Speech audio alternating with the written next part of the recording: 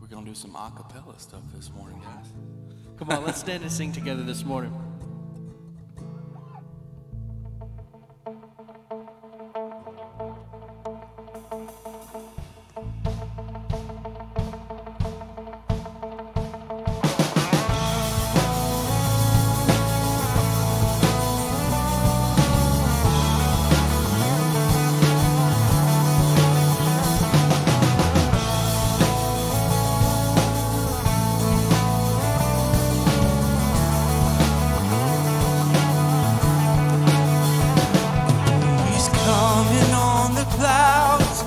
Kings and kingdoms will bow down. Every chain will break as broken hearts declare His praise. Who can stop the Lord Almighty? Our God is a lion, the Lion of Judah. He's roaring with power, fighting our battles, and every knee will bow before Him. Our God is the Lamb that was slain for the sins of the world. His blood breaks the chains, and every knee will bow before the Lion and the Lamb. Oh, every knee will bow before Him.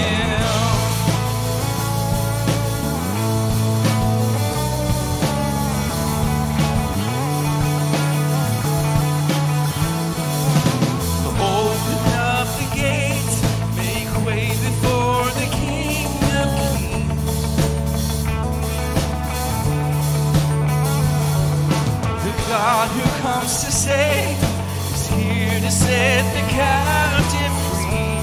Oh, who can stop the Lord Almighty? Our God is a lion, the Lion of Judah.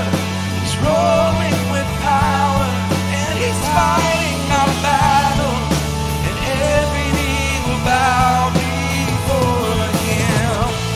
And our God is the Lamb that was slain for the sins of the world. His blood breaks the chains, and every knee will bow before the Lion and the Lamb. Oh, every knee will bow before Him.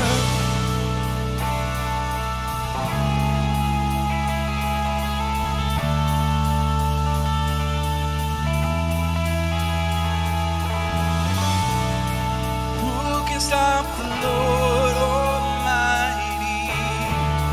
Oh, who can stop the Lord Almighty?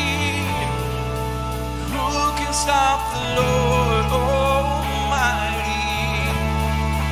Who can stop the Lord? Come on, sing that over your life this morning. Who can stop the Lord Almighty? Oh, who can stop the Lord? There is no one who can stop the Lord Almighty. Oh, who can stop the Lord? 'Cause our God is a lion, the Lion of Judah. He's roaring with power, and He's fighting our battles, and every knee will bow before Him. Our God is a Lamb, the Lamb that was slain for the sins of the world. His blood breaks the chains, and every knee will bow before the Lion and the Lamb, and every knee will bow before Him.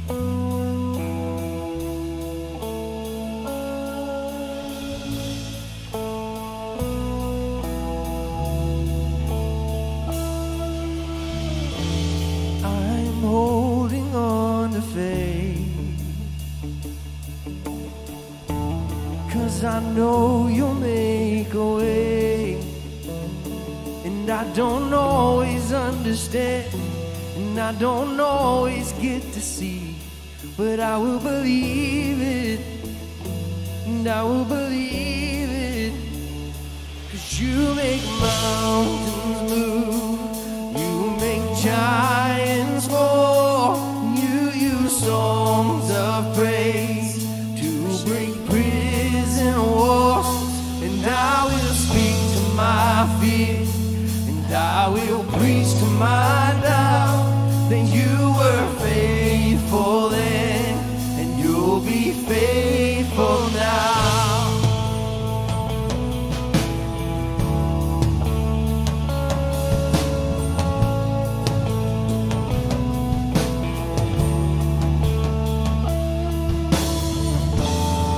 I am standing on your word and calling heaven down to earth. And you will fight my enemies, and this will end in victory. And I will believe it. Come on. Oh, do you believe it? 'Cause he makes mountains move, he makes giants fall. And you use songs of praise to shake prison walls. And I will speak to my fear, and I will preach to my doubt. That you were faithful then, and you will be faithful now. And I know that I know you never fail. And I know that I know you never will. Oh, and I know that I know you never fail. And I know that I know you never will. Oh, you make mountains move, you make giants fall, and you use songs of faith to shake prison walls. And I will speak to my fear, and I will preach to my doubt. That you were faithful then, you'll be faithful now. 'Cause you make mountains move, you make giants fall. You use songs of praise to shake prison walls. And I will speak to my fears, I will preach to my doubt. That you were faithful then, and you'll be faithful now. Oh, you were faithful then, and you'll be faithful now.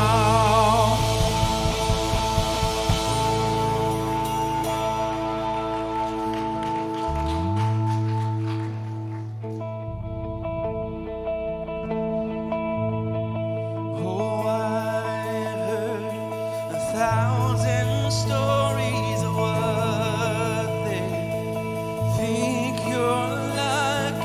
I've heard the tender whispers of love in the dead of night, and you tell me that you're pleasing, and I'm never alone. Come on, sing this to him this morning. You're a good, good father. It's who you are. It's who you are. It's who you are. Come on, let me hear you sing it. It's who I am. It's who I am. It's who I am. Oh, and I've seen many searching for answers far and wide, but I know that we're all searching for answers. Only you provide, 'cause you know just what we need before we can say a word. You're a good, good father. It's who you are. It's who you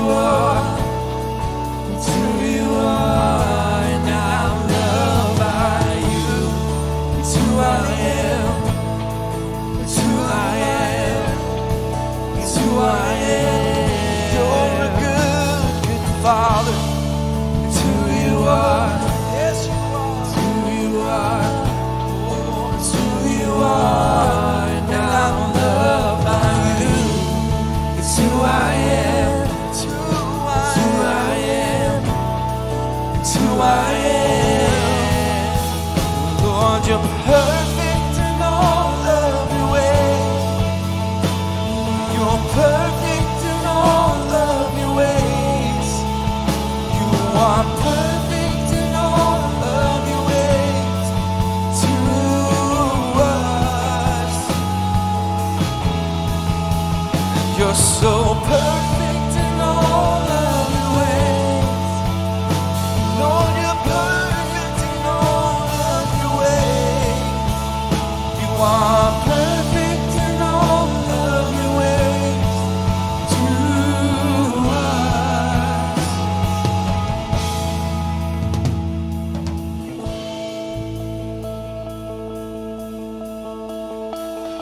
It's a love so undeniable, I can hardly speak. Peace so unexplainable, I can hardly think as you call me. Or deeper still. Come on, do you feel him calling you this morning? As you call me, so deeper still in the love. Love, love, you're a good, good Father. It's who you are. It's who you are. It's who you are. And I'm loved by you. It's who I am. It's who I am. It's who I am. You're a good, good Father. It's who you are. It's who you are. It's who you are. Oh, it's who you are. And I'm loved by you. It's who I am. Oh, it's who I am. It's who I am. You're a good, good Father. It's who you are. It's who you are. And I'm loved by you. It's who I am. It's who I am. It's who I am.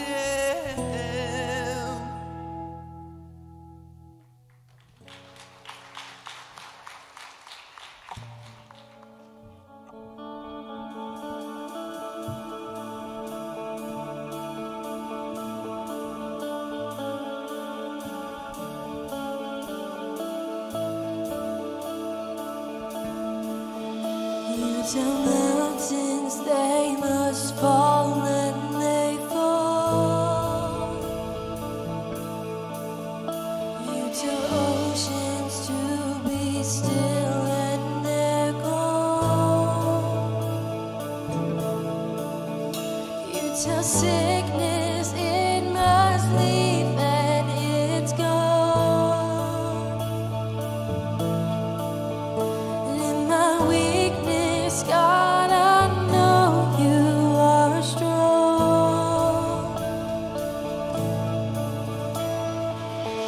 You are the one above it all. I stand in awe. You're the God over all. I know no higher name, no greater throne. You stand alone. You're the God over all. I know.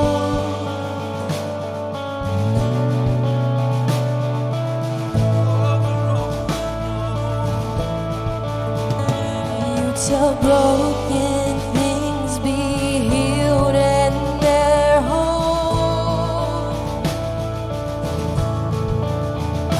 You tell fear it has no place, it must go.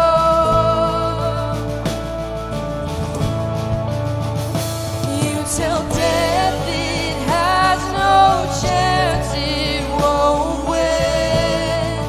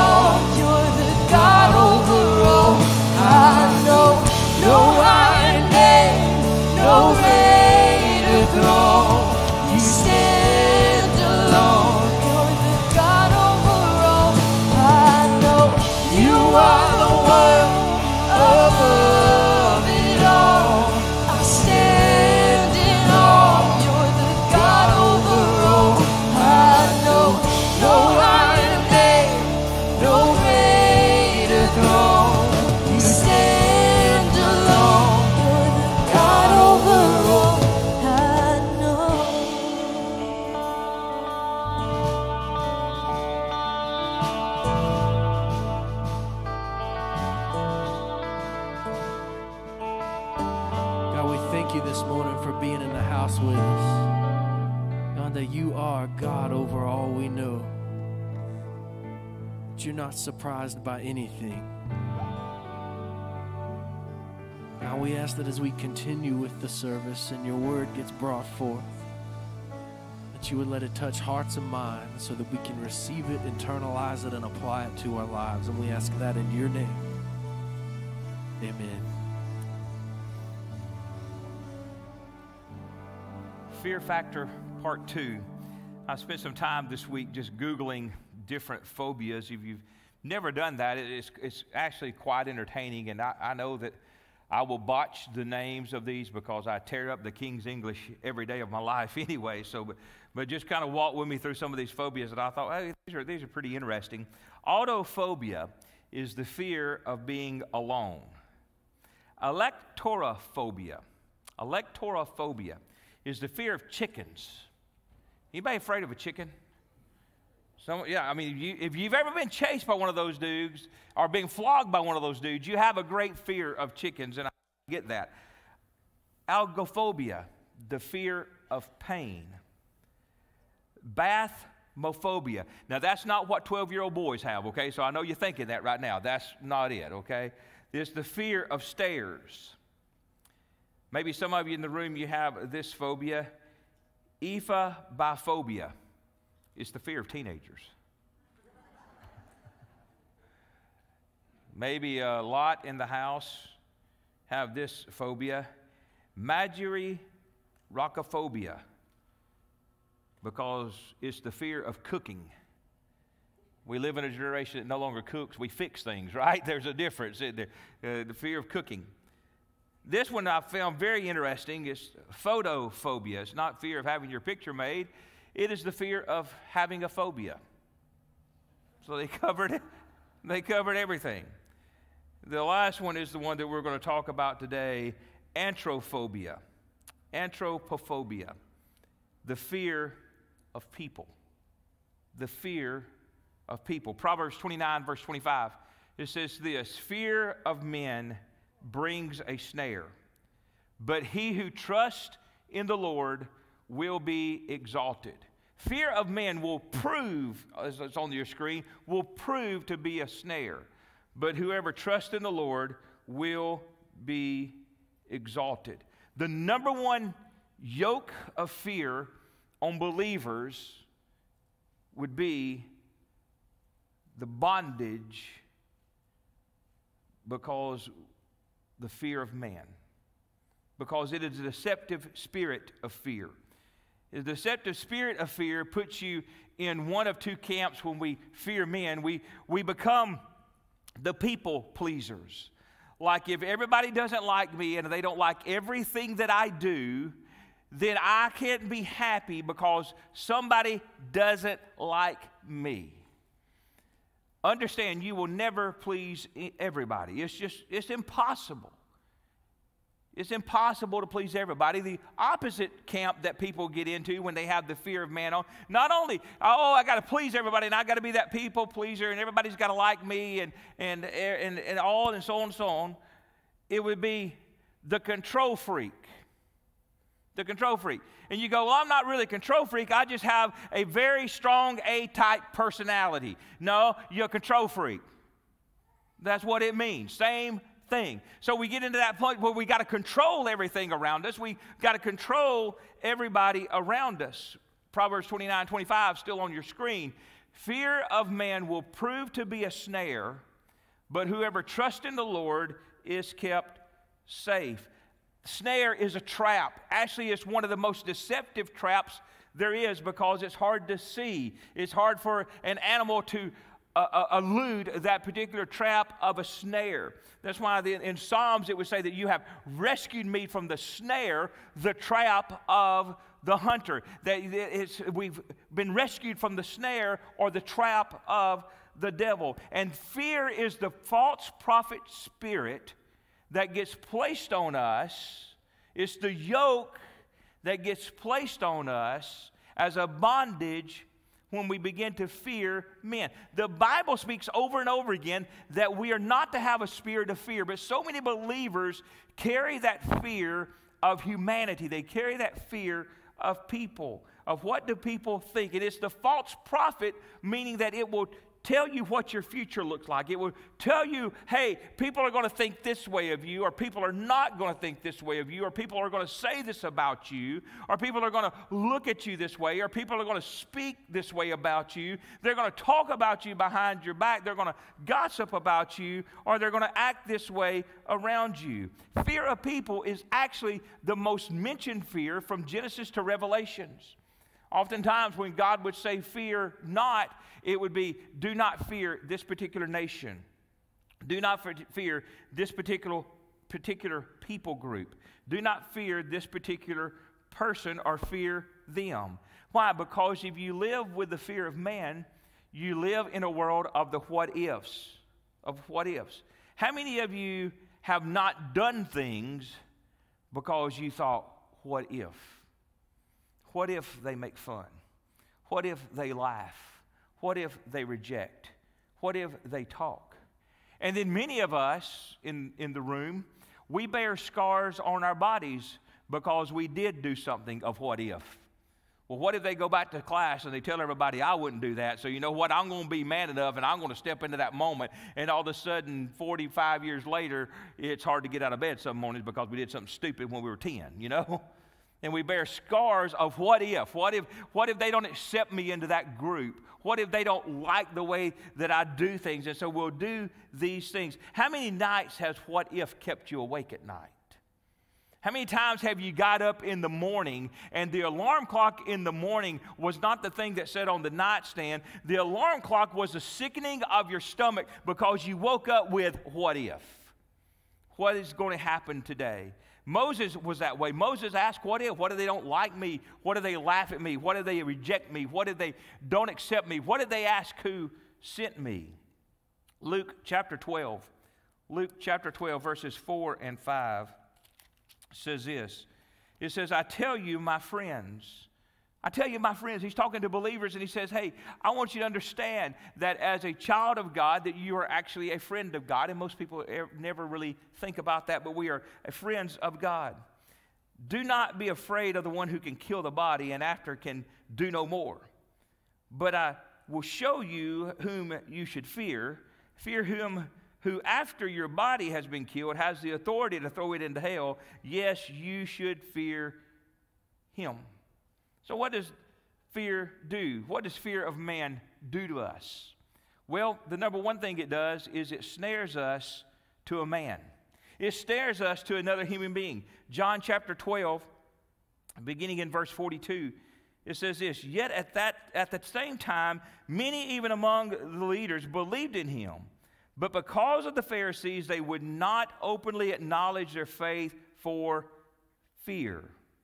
They would be put out of the synagogue, for they love human praise more than the praises of God. It causes you to be bound to another human. It ensnares you to what other people would think of you, and it causes you to displace God to a different place of your life than where he should be, which is on the throne of your life, the centermost part of your life. You're going, my life has a throne in it? Well, yeah, the simplest explanation would be in Isaiah 6, where it says, I saw him seated on the throne in the temple, and his robe filled the house. And so when you see temple in the Bible, it's referring to humanity. It's referring to us, that we are the temple of the Holy Spirit. So there is a throne room of our life, and something will sit on that throne room of our life. And it would be that thing that would influence us, that thing that would speak to us, that thing whose rule we would follow, that thing's whose standard we would follow, that thing whose morality we would follow, and whose speech that we would inherit in the moment, whose control we are under. Well, how do you know if you've fallen prey to the yoke or the spirit of fear of man? Well, man becomes your meter of acceptance. It becomes that people-pleasing thing of, do they accept me as I am? And if they don't accept me, therefore I am a failure. Or if this group doesn't accept me, I'm not a success in life. And it becomes your standard of success by how well people respond, how well people react. Now, and I believe we're in some dangerous waters with the Insta-Perfect and the face brag and all that stuff that's out there, because this generation, they think, hey, if I don't get 15 immediate posts of saying how much they like my particular crooked photo, have y'all noticed that? They're always turning their phone like this, and it's like, okay, if I don't get this, and if I don't get 15 of them within 2 minutes, people don't like me anymore. Or they don't retweet what I tweet, or like what I tweet, or give me the thumbs up or the smiley face or whatever it is on my status, then therefore I'm a failure and I'm not a success in life anymore. And it becomes a very dangerous thing trying to live for the audience of men when we ought to live for the audience of one. Or your joy, your happiness is based on the fickle feelings of your so-called friends. That if you can't have joy unless everybody else around you is joyful, that's not your source of joy. Your source of joy ought to come from God. You're always concerned about what they're thinking about you or what they're saying about you. Can I give you a reality check this morning and tell you, more than likely, they ain't thinking about you. They're just not. They've moved on to something else. You're out of sight. You're out of mind. They're not thinking about you. 2 Peter chapter 2, verse 19, while they promise them freedom, while they themselves are slaves to corruption, for by what a man overcame, by this he was enslaved. You're bound to somebody else. Do you realize that you are the worst version of you when you are bound to somebody else? Now, I'm not talking about in holy matrimony. That's a different thing. Okay, so don't get that wrong. But you're the worst version of you when you're bound by somebody else. Say, I don't know what you're talking about. Okay, let's go back to elementary, maybe junior high days. When it came time for the three-legged race. You ever do a three-legged race? Three-legged race. You're tied leg to leg with somebody, your arms around their shoulder, their arms around your shoulder, and you're supposed to run. It doesn't matter how athletic you are. It doesn't matter how fast you are. It doesn't matter how big and bad you think you are. When you're bound to somebody else, you are slowed down. Do you agree with this? And sometimes they're dragging you or you're dragging them, or you're falling flat on your face. And so it's one of those things when we get tied up in that moment, we're not there. We can't even walk well. Why? Because we're trying to walk in step with someone we were never supposed to be bound with and be in step with. We're to be in step only with God. Think about David. Old Testament David, you know the story. He goes out to face Goliath. He gets to the Israelite camp and finds that nobody has gone to face this champion warrior by the name of Goliath. He had been coming down into the valley for 40 solid days, taunting the Israelite army. And they're like, David, who do you think you are? David, that dude is huge down there. David, as a matter of fact, his armor weighs more than you do soaking wet with your robe on, boy. What are you thinking about? You cannot do this. There's a good reason nobody has gone down, David.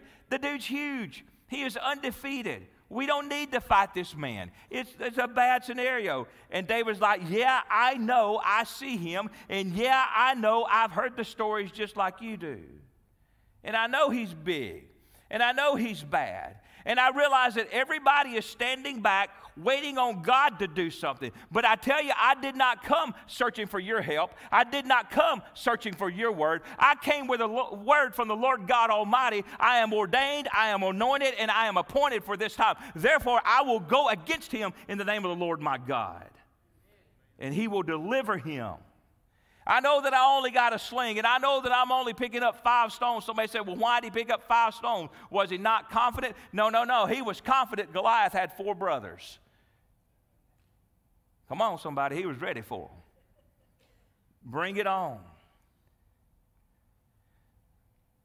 But everybody was sitting back, waiting on God to move, and David said, no, I come in his name, and I'm the one that God has raised for this moment. Reminds me of the story of the floodwaters that started rushing through the town, and A guy went out on his porch that was elevated, and he was on his porch, and the monster truck came through, and they said, come on, we'll take you to high ground. He said, no, God will deliver me. God will send some miracle. The flood waters kept coming up, and the guy went into the second-story window of his house, and a boat came up and said, hop in, we'll take you to higher ground. He said, no, God will deliver me. God will send something for me. God will do the miracle. The waters kept rising. He's on his rooftop now. A helicopter flies over and screams down through the microphone, grab hold of the rope. We will fly you to safety. And he looked up and he said, no, go on. God will deliver me. He will bring me. He will do the miracle. The guy drowned. He stands before God. He's like, God, I don't understand. I said that you would send the miracle. And God said, dummy, I sent a monster truck, a boat, and a helicopter. What more do you want? See, sometimes God says you move, you stand, you speak. Sometimes we need to stop praying and start acting and advancing things. Why? Because it is a fear of man that snares us to man. And it will take us away from God. It pulls you away from God. Luke chapter 22, beginning in verse 54. It will pull us away from God, the fear of man. Then seizing him, they led him away and took him into the house of the high priest. And Peter followed at a distance. Peter, I'll never leave you, God. Jesus, I am your right-hand man. Others may walk away, but not me. I'm strong. I'm right here. I'm standing beside you. And all of a sudden, he began to follow at a distance.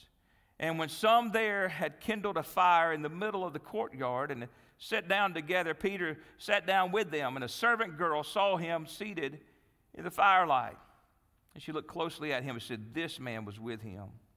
But he denied it. Woman, I don't know him.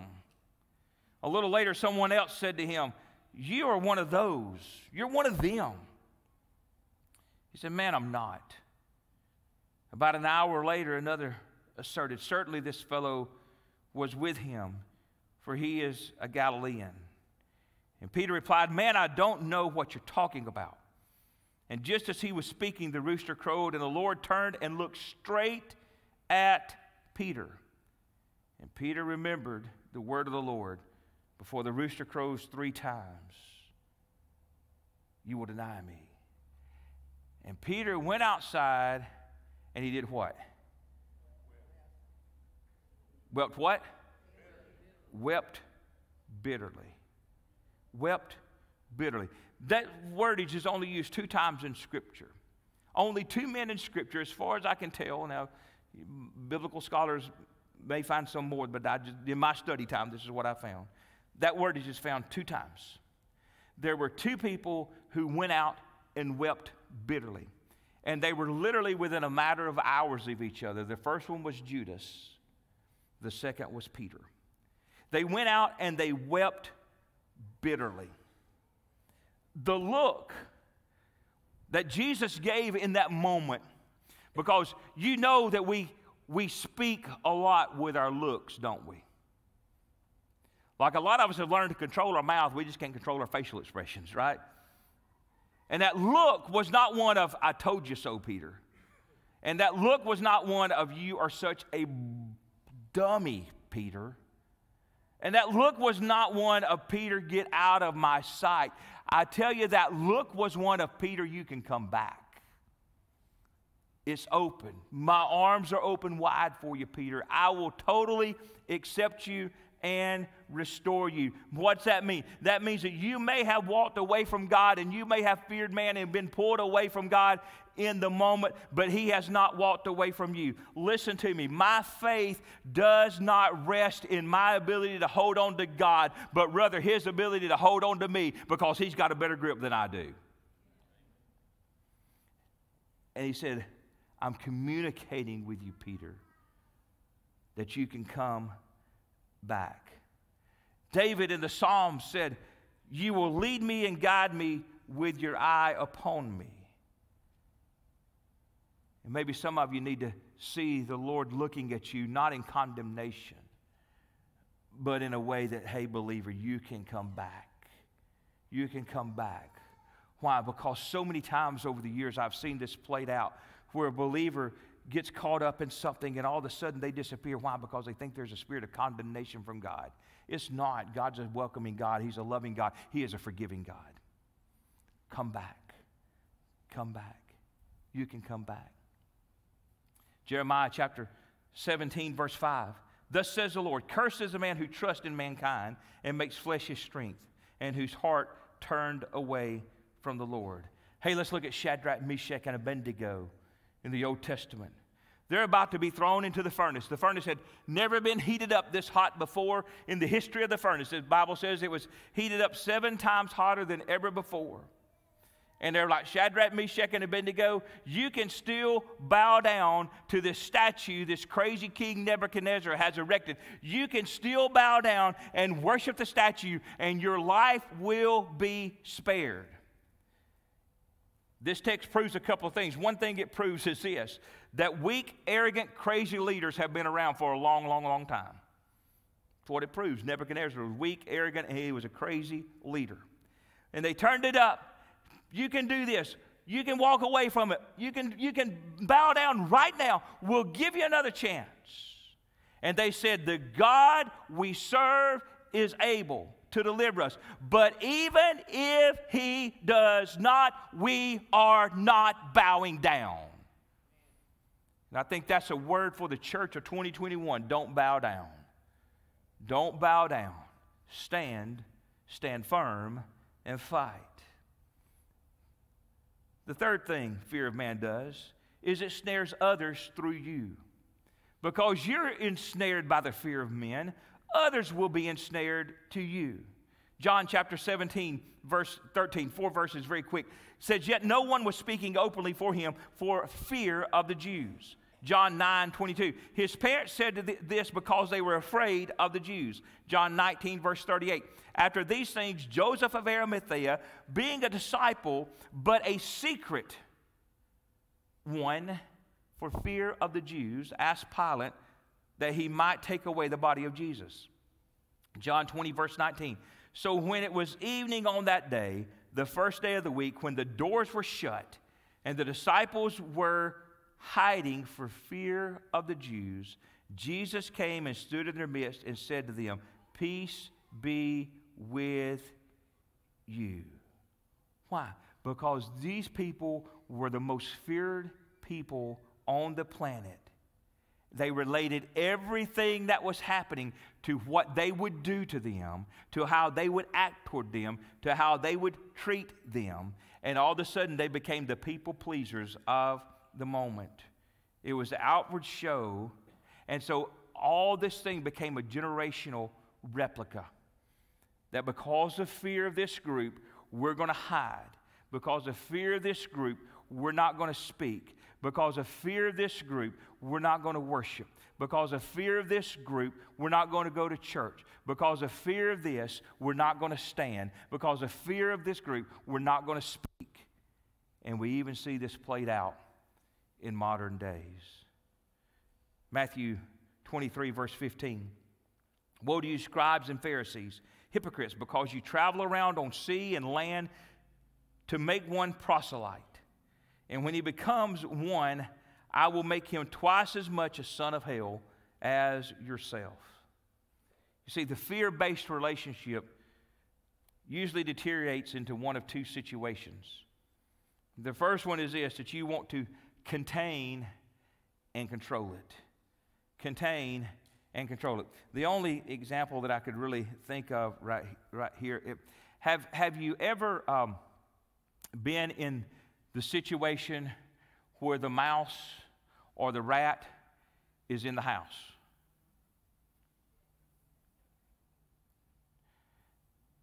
Now, you got to control that situation, and you got to contain that joker. Why? Because there are people on the countertops, on the refrigerator, the washer, dryer, and every piece of furniture in the house at that moment, right, freaking out. Now, have you ever been in that same moment where the rat has been into the poison a little bit and it's drunk?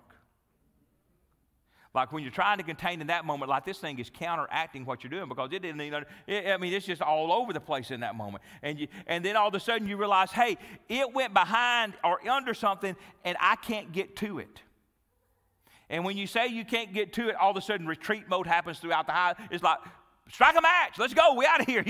We can't get to this thing. It's bad. It's bad. And everybody wants to retreat and get out of the way and reject it and just know we forget the whole scenario. When it's based on fear of men, that's what happens. Here it is. Psalms 27, verse 1. Psalms 27, verse 1. The Lord is my light and my salvation. Whom shall I fear? The Lord is the stronghold of my life. Whom shall I be afraid? The Lord is my what? Light. The Lord is my light of my salvation. Have you ever been in a dark room or awakened in a dark room and all of a sudden something catches your eye that freaks you out a little bit? And all of a sudden, you punt Teddy Ruxpin across the room, right? You get freaked out about that, and all of a sudden, the kid's doll no longer has a head on it because you went full ninja mode on it. And it's like, oh, what was that? And you freak out in that moment, and you freak out in that moment because it's dark and you can't see clearly. But when the light comes on, you go, oh, it was just Teddy Ruxpin, or it was the kid's doll in the moment. We get freaked out over everything because things would come against us in the dark. But when the light reveals what it is, and we get freaked out over what humanity would think, what somebody might say, how somebody might act toward us, what somebody might say against us, what somebody might laugh at, what somebody might call us a name, what somebody might place a label on, and all of a sudden it becomes like that mask thing that freaks us out so bad. And we can't see it, we can't necessarily explain it, but all we know is there is a yoke of fear on us in that moment. But when the mask is snatched off and the light is turned on, all of a sudden we realize this is a moment of huge grace and opportunity for mercy over our life. Psalms 23, the most famous psalm of all, verse 6. You need to memorize Psalms 23, verse 6. You say, well, I've known that since I was a child. Okay, let me tell you this. Take it to the next level and marinate in verse 6. Marinate in verse 6. Do you understand what marinating does? Marinating is you soak in it, right? How many of you agree that the marinate changes the meat? It changes the flavor. If you leave it in there long enough, it's going to change the texture. Like you leave chicken and marinate and Dale's marinate for like 3 days, it's like a brick, like a hockey puck. It changes things. And we would usually just let this marinate over your life. Psalms 23, verse 6. Surely goodness and mercy will follow me all the days of my life. Surely goodness and mercy. Now, if you learned it a long time ago, the word is loving kindness. Surely goodness and loving kindness will follow me all the days of my life. Loving kindness, mercy, really interchangeable words here. Surely goodness and mercy will follow me all the days of my life. That's the big brothers that we get as a Christian. They follow us, the goodness of God, the mercy of God. Therefore, we don't have to worry about what the world might say about us. We don't have to worry about what humanity might say about us, what they might think about us, what they might speak to us. Why? Because we got some goodness and we got some mercy following us. Let's pray together. Father God, I thank you for your great love, God, your incredible mercy over our life, your great grace. And Father, thank you that we do not have to fear. But, Father, we can walk in the light of your truth and in the light of your word. And, Father God, I'm grateful for that. And, Father, I pray, Father God, that you would just allow that to marinate over our lives, that your goodness and your mercy, they will follow us all the days of our lives. And maybe you're here this morning and you don't have a personal relationship with the Lord Jesus Christ, but this will be the day that you say, you know what, I need to know Jesus in a personal way. I need to know him as my Savior and as my Lord. If that's you, in just a moment we're going to stand and we're going to begin to worship and just invite you to come to one of us here at the front. We'll gladly share Jesus with you and how you could know him. Maybe there's other prayer needs, prayer concerns. It's always a privilege and a joy to pray with you and for you. I want you to understand the altar is always open. If you just need to come and do business, it's you and God, that's perfectly fine. The only thing we ask that if you need to know Jesus today or you need to come for prayer today, that you don't wait. That just as we stand right now, if you need to come, that you would come.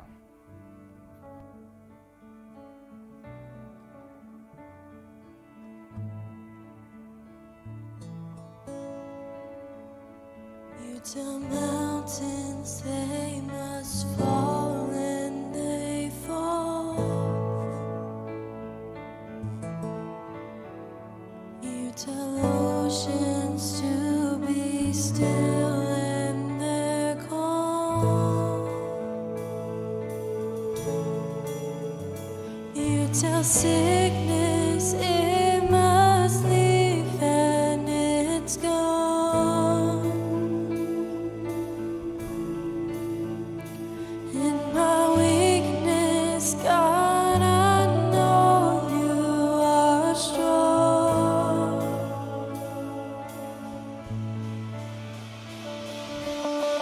You are the one above it all. I stand in awe. You're the God over all. I know no higher name, no greater throne. You stand alone. You're the God over all. I know.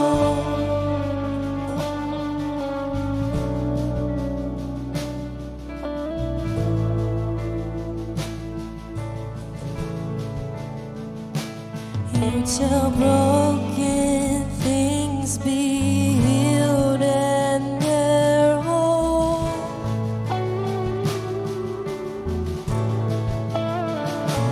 You tell fear it has no place, it must go.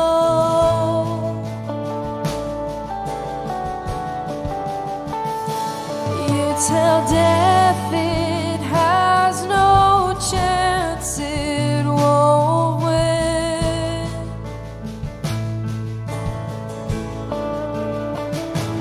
And if you are for me, God, what could come against?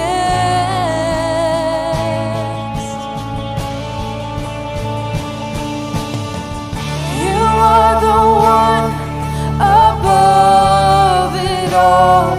I stand in awe. You're the God over all. I know no higher name, no greater throne. You stand alone. You're the God over all. I know.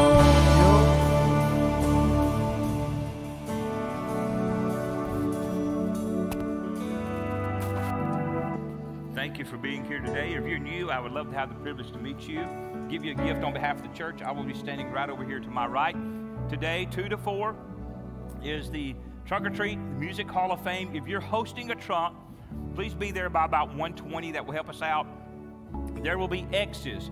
Where the X's are, that's where you park, okay, for the Trunk or Treat. That will help us out. That way we can have them properly spaced out so it'll be a smooth flow. Somebody said, hey, I want to host a trunk, but I didn't sign up. That's great, host a trunk. And then somebody else said, hey, I went to get candy, and like Walmart already had Christmas candy out. To which I'm like, Reese trees taste the same as Reese pumpkins. It's all good, amen? It's okay. If you get Christmas candy, it's all right, not a problem at all. So if you're hosting a trunk, please be there by 1:20. Park in the spot that is X'd off for you to park in. We'll be over there directing traffic for you. Our staff will to help you out with that. As always, you can give online, text to give in the wall slots, or give at the Connect desk. We thank you for your faithfulness in that. We look forward to seeing you this afternoon. Have a great Sunday.